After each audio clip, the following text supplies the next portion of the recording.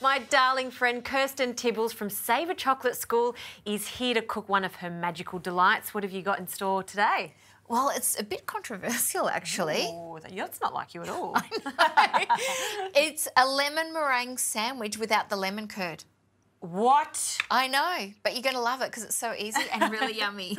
I love when you say easy. So how can we get started? We're going to make the pastry first. So if you want to put the butter and the sugar into mix, while you're doing that, I'm going to zest the lemon. Yep. And because we're making pastry, we have very cold butter, correct? Perfect. So then we can roll it out basically straight away. So if you're impatient like me, you don't want it to sit in the fridge for a couple of hours. So this is where the cheap part comes in because we're adding a little bit of lemon zest to the pastry and some lemon juice to the meringue. Very nice. I like this style. So in with the lemon zest. And I think it's nice to show different ways of making pastry by adding flavours to it as opposed to just the basic shortbread with just vanilla in it. Awesome. So if you add the egg in. Okay, 1 egg. We're adding in some flour and some baking powder. Okay. So the baking powder is going to give us a little bit of a lift to make it a little bit lighter. Lovely. Once you add the flour and baking powder, don't over-mix it. Just mix it till it comes together as a dough because you don't want to start to develop the gluten because that's when your pastry starts to shrink. And it's not as short then anymore. It'll be a little bit more elastic. Okay, so on a nice low speed. Any salt? A little bit of salt. Pinch of salt. Okay.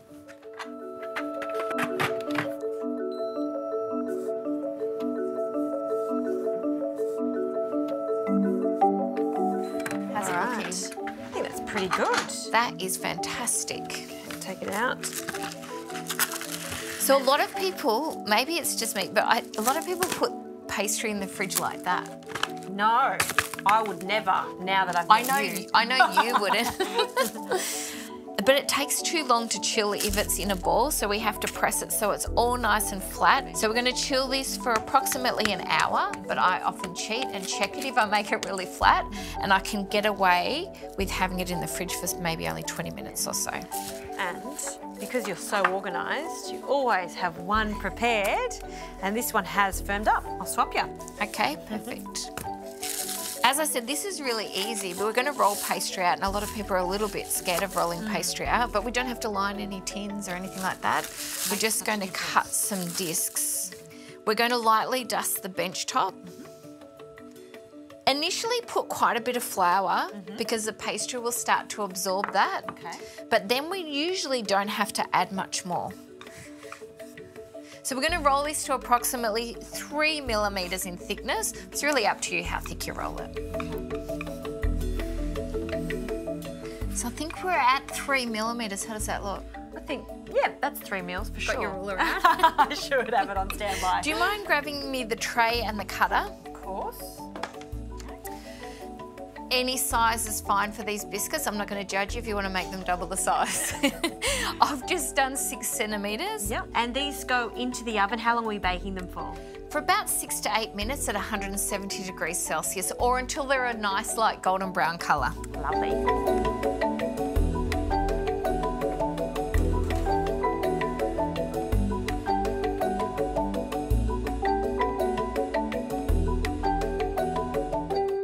So our biscuits are out of the oven, and actually they're really nice just as they are. Oh, they look great. I can smell the lemon. I know. Control, control, control. That's what we're looking for, a nice light golden brown colour. Now we're going to move on to the meringue. Okay. So we're creating what's called a Swiss meringue, which is a fancy name for a meringue, where we put everything in together, which I love, because sometimes you're not sure when to add the sugar. Correct. For a Swiss meringue, though, you must warm the sugar first. So we've actually done that in the oven.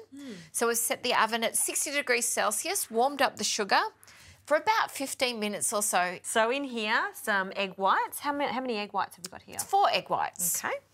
In it goes. And this is where some more lemon flavour comes in. We're going to add some lemon juice in. So lemon juice is great in egg whites. It gives us a really creamy meringue because it helps to bind the protein and water together. I know your eyes are glazing over, but you really want a silky smooth and shiny meringue. Yeah, but I love to know the reasons why things come together. So adding the citrus in there. Stops a grainy meringue, makes it really silky and shiny. Nice. We're going to add in our warm sugar. Okay. And we're going to whisk this until we have a perfect, really shiny meringue.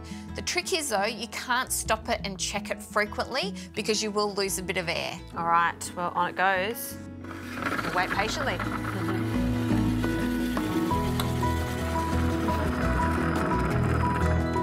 How's it looking? Oh, So beautiful. good. Look at that. And that's exactly what you're looking for, really tight air bubbles so it reflects light and it's shiny. Oh, Look at you little meringue maker. just gonna have a little. Ooh, ooh, I like that. Lots of lemon flavour Yes. there. Very good. I'm gonna make my meringue like that from now on. It's just perfect.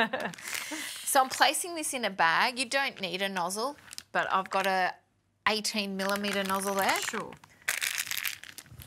Now, don't make the mistake that I sometimes do because I get really enthusiastic and I pipe on all the biscuits. You need to save half for the tops. Okay, understand.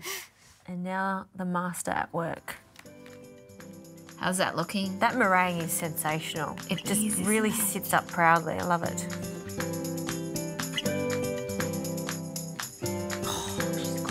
And then one more. Of course. And have I counted correctly? Have I got enough tops? We do. So then just press down to ooze that meringue out just a little bit. And then this is an optional extra. We're going to toast the meringue around the edge, but you don't have to do that. Oh no, we must do that.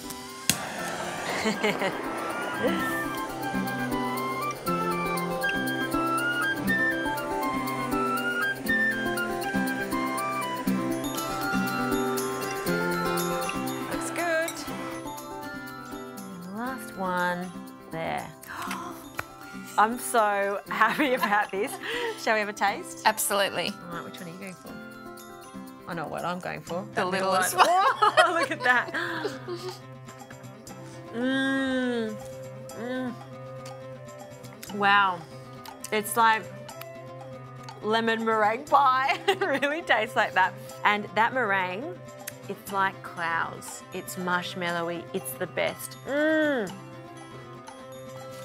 Lucky we've got a few more to get through. Thanks, Kirst.